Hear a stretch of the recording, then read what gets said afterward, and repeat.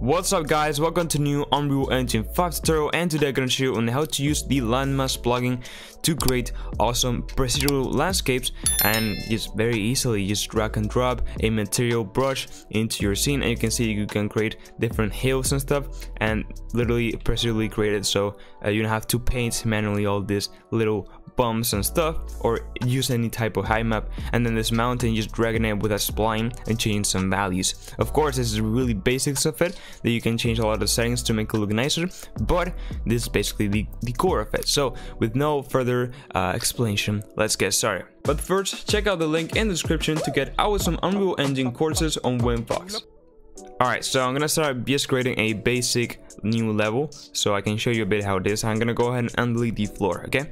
So the first thing that we're gonna have to do is go into edit and then go into plugins, and then we're gonna go ahead and search the Landmass plugin, and you will see that is here in beta. So we just need to take this box over here. Now a warning may pop up saying that, well, it is an experimental and stuff. You say yeah, okay, and then you will see a side note over here saying restart the editor, so you go ahead and click the restart button or manually close your editor and then open it again. So now you will probably successfully have the Landmass plugin. I'm gonna do one more thing just before we start doing anything, and it's gonna go into the content browser. I'm gonna go into settings and make sure that you have show engine content and show plugin content. These is later on we're gonna use some brushes that are gonna be in the plugin section of the Landmass plugin, so if you don't have that two things ticked on, you will not see them, okay? Alright, so now it's time to create the landscape. So we're gonna go into selection mode over here. We're gonna go into the landscape mode. So we're gonna go a very simple landscape like this. It's gonna be cool, and make sure that you have enable edit layers enabled. This is very important to enable to use the Landmass plugin. You know, I'm gonna leave everything as default. I just really don't care about anything, and I'll just say create. Okay, this is just to show you a bit how this works. Okay, so to start adding a Landmass object or whatever you want into our landscape, we have to go into blueprint. Okay, so now in blueprint brush we can select, and we will have three options over here. We have custom brush landmass, custom brush landmass river, and custom brush material only. So the first custom brush, which is a normal landmass, it's just a spline that will give you some settings, and you can make, for example, mountains and a lot of different stuff. Okay, then the landmass river, well, it is exactly what it says. It is just as simple as just dragging a river into it and just getting the kind of the environment to match up, etc. Okay, the height and slope and stuff. And then we have the material only, which is the one that we're gonna use today. Also we're gonna use the Landmass plugin to make some mountains, but you get the idea. So we're gonna use the material only to basically it's just applying a material to the whole of the landscape, and then we can make it procedurally have bumps, etc., like I showed you in the intro. So let's go ahead and just start with a normal landmass so you can kind of see a bit how this works. Okay, so you have to select the brush, and then you need to click into your landscape. You're gonna go ahead and click, and now you will see immediately we have a tiny mountain over here with three splines over here. Okay, great. So we can go even into selection mode so we have a bit more space, and now we can select again our brush. So you can see that it basically added a new object into our scene. I recommend changing this the name, so I'm gonna make just a mountain brush. Okay, so we can have it a bit more organized, and then we can close lighting, and then there we go, it's a bit better. Okay, so now we can start getting the the splines and start to drag them. Now this is the parent, so it will move all the splines at once, but if you go ahead and select a new spline, you will see how you can move individually. Now if you go ahead and hold shift and then move them, alt, then move it, you will see that it will create a new point, a new spline point, so you can go ahead and start modifying the shape even more to add more detail into it and how you really want it to look like. Okay, so we can start even moving it a bit. There we go, and we have like different mountains, and you can see. So there we go, you can start getting the shape of your mountain as you would like to have it. And then we have different options here, you can see. So first of all, we have the blend mode, etc. You can change this into be minimum, so we'll go from the maximum point on your landscape to the minimum. It's like a pawn kind of, you can say, and then the other way around to the maximum, and then it will be additives, kind of the same, we just add on top of it, but I recommend just leaving it in alpha blend. And change thing, you can also invert the shape, so the whole landscape or orient in a way that the the spline will be kind of just inverting everything, you know, like but yeah, basically inverting everything. There's not really another way to explain this, and you can see that we get a really cool result, but of course you can play with the settings to get what you want. Okay, so now we have a bunch more settings over here. So for example, in the fall off, we can start changing the angle to be more, for example, I don't know, 90 degrees, and you will see that now we have a perfect straight line into the infinity, kind of. So you can play with those settings. Of course, we want to play around with this, and then you can get kind of the height of the mountain, kind of. So yeah, I think 60 is kind of a good point for us. And then you can also change the width and stuff, but yeah, that's not really what we want. Okay, so just Control Z, there we go. So you can also change the follow width of how how big it's gonna be the interpolation, kind of. And then we can have some offsets over here, as you can see, and then also we can add a Z offset. So for example, put 100, well, 1,000. You can see that, or I don't know, put 10,000 there, but anyway, we have a now huge mountain, you know what I mean? But you can play with those settings as you would like. Now we can also change directly the material over here. So for example, we can place another one, but yeah, I recommend just leaving that as it is. So we're gonna go into effects, and you will see that we have a few options over here. So the first one I'm gonna explain is the curl noise. So in here you can see that we have different values over here.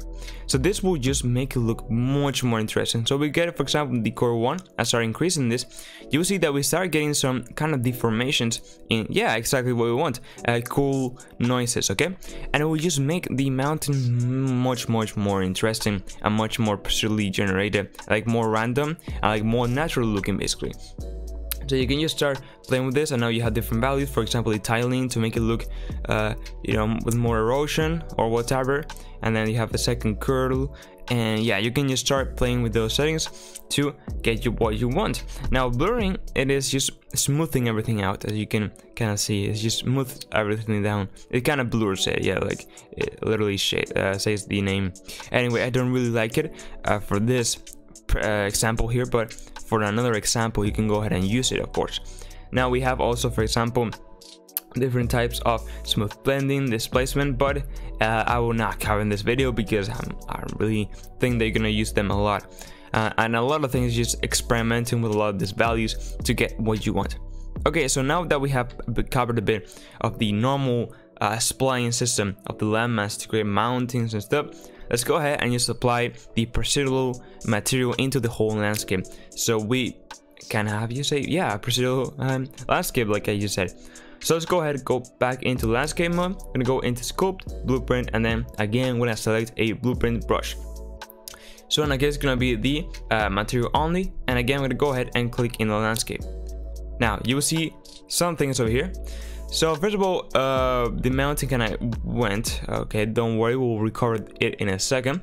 And then another thing is that, well, it added some bumps and stuff, but it's only you know, in a few squares over here, and we cannot really do anything.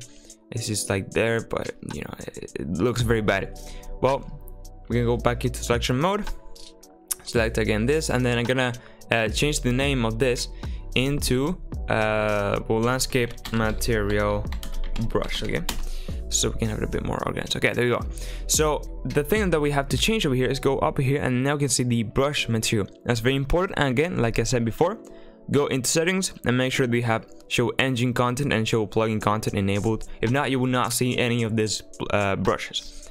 So now we have a whole variety of brushes that you can use. Now the thing is just experimenting with it. I mean, I didn't really know what they did, but we just placing them and see what they do. You can just get the idea. So for example, we just add a simple noise material, well, brush material into here. So for example, this J noise 01, and you will see that, well, nothing happened. What is happening? Well, the thing is that it has added a material, but it's very kind of the bumps are not really noticeable. Okay, so we can have some more options over here. For example, tiling, we can increase this into 10, and now you can see that we have some more bumps and stuff, and it's already looking really cool.